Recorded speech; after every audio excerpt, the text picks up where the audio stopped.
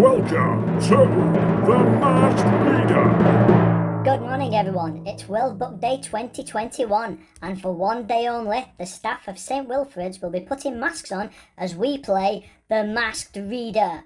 You'll hear a clue from a member of staff followed by them reading their favourite book. If you can guess the member of staff then you get 1 point. Let's play the Masked Reader. It's the unicorn of the sea, it's Narwhal. Hi, you'll find me in here every morning with a smile on my face, but don't be late because I will always know. Now you really are ready, said the fairy godmother. Have fun. Just remember one thing, you must be home by midnight. When the clock strikes 12 and all my magic will end, your coach will turn back into a pumpkin and your beautiful clothes will once again be rags. What book is it and who am I?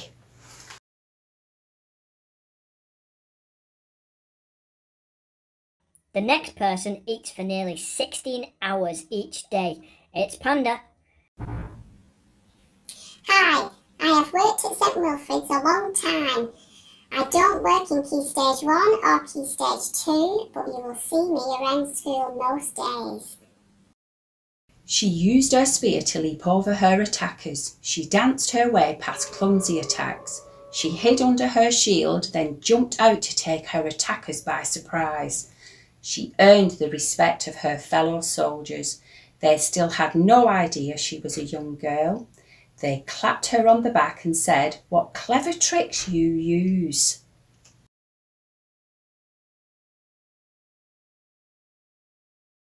Reading next, it's Shocked Face. A clue about myself is I teach in one of the new classrooms in school. When Elliot wished upon a star, he didn't expect a constellation to crash into his dung heap. Virgo thinks she's perfect, Elliot doesn't. Together, they release Thanatos, evil demon of death. Epic fail. They need the king of the gods and his noble steed. They get a chubby Zeus and his high horse Pegasus. Are the gods really ready to save the world? And is the world really ready for the gods?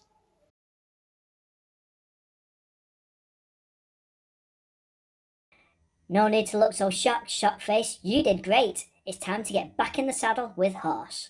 Okay, hi everybody. The clue about me is you will find me at the very end of school. Plus, I've also been here for a very long time. So the book I have chosen is about a young girl called Tally who has autism. It is written as a diary and she explains how it feels to be autistic. This book is for older children in year 5-6 because Tally tells us all about her time leaving primary school and going to high school.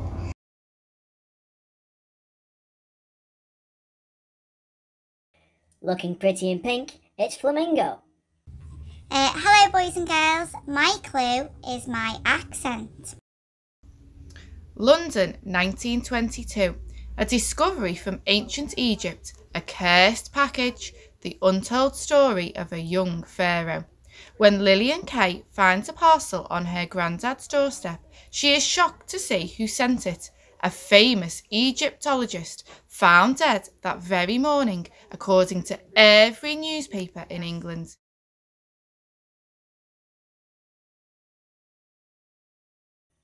Always happy, always smiling. It's Happy Face. Hello everybody. I feel extremely privileged to have the job that I do at this outstanding school. Mr. and Mrs. Twit are really disgusting. They smell because they never wash. They fight because they play tricks on each other and they hate children. But worst of all, they keep monkeys in their back garden, in cages. It's time for the monkeys to get revenge on these two most revolting creatures.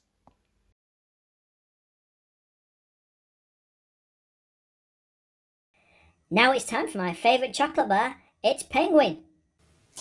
I've been at St Wilfrid's for a very long time.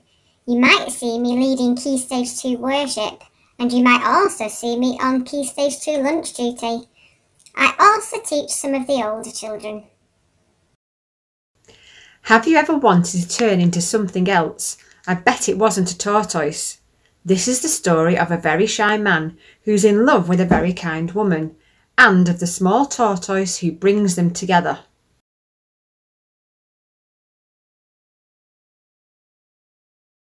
Why do polar bears not eat penguins?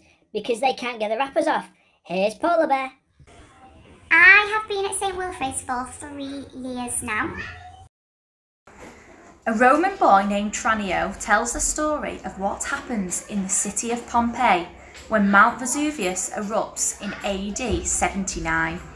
With the ground shaking and the sky growing dark, Tranio and his friend Livia flee to the harbour, where they witness the destruction of their city.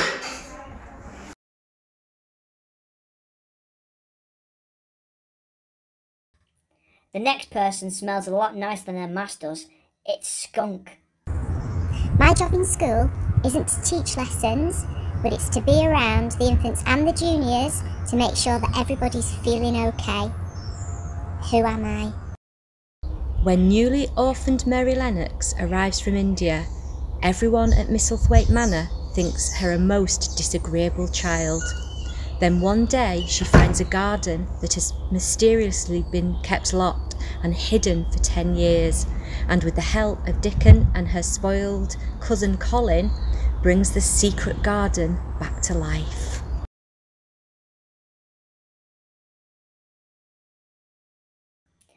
Owls know that it's wise to read. So next up, it's Owl. You can find me anywhere in school. I'm usually in your class if your teacher isn't there. Oi, frog! Sit on a log, said the cat. But I don't want to sit on a log, said the frog. Logs are all knobbly and uncomfortable, and they give you splinters in your bottom. I don't care, said the cat. You're a frog, and you must sit on a log.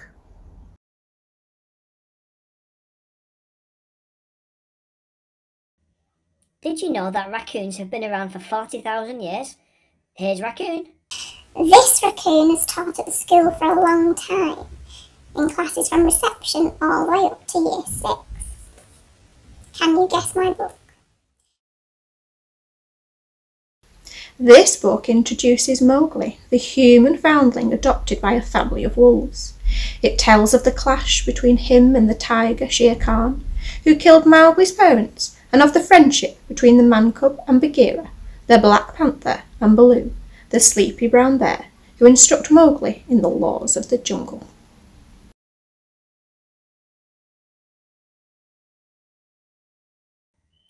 The scariest of all our masks is up next, so look away if you're easily scared.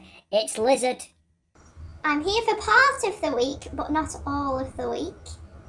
I share a class. If you've met the world's worst children, get ready for something much, much worse. The world's worst teachers. You've been warned.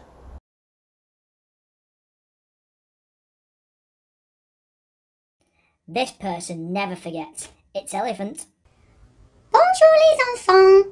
You used to see me all round school teaching classes in Key Stage 1 and Key Stage 2, but now I am based in one classroom in Key Stage 2. Who am I? Au revoir! Just imagine suddenly knowing you may be eaten for breakfast in the very near future, dropped like a rasher of bacon into a frying pan sizzling with fat. This is exactly what worries Sophie when she is snatched from her bed in the middle of the night by a giant with a stride as long as a tennis court.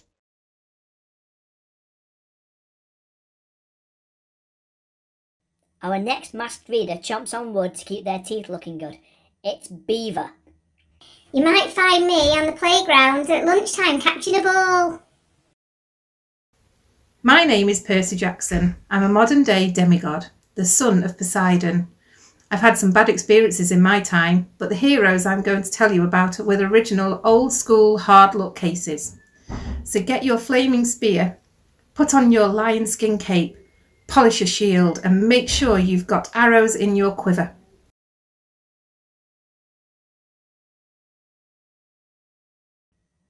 How do you make an octopus laugh? Give it 10 tickles. Here's Octopus. Hello, boys and girls. Well, you might find me in the dinner hall up at Key Stage 1. You might find me in one of the classrooms. That could be anywhere in school. Or you might find me leading your worship. I've been at our school for a very long time. A little old lady lived all by herself, with a table and chairs and a jug on the shelf. A wise old man heard her grumble and grouse. "There's not enough room in my house." "Wise old man, won't you help me, please? My house is a squash and a squeeze."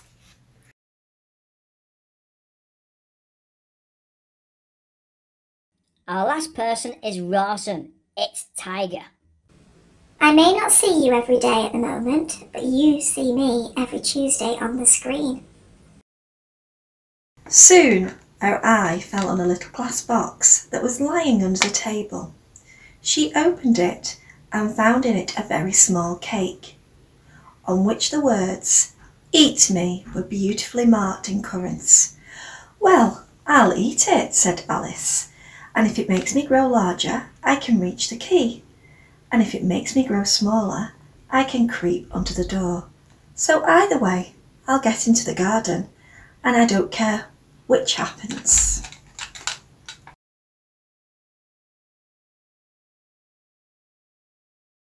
And that brings us to the end of The Masked Reader. How do you think you've done? All will be revealed this afternoon as we unmask our masked readers. Good luck everyone, and I will see you later on.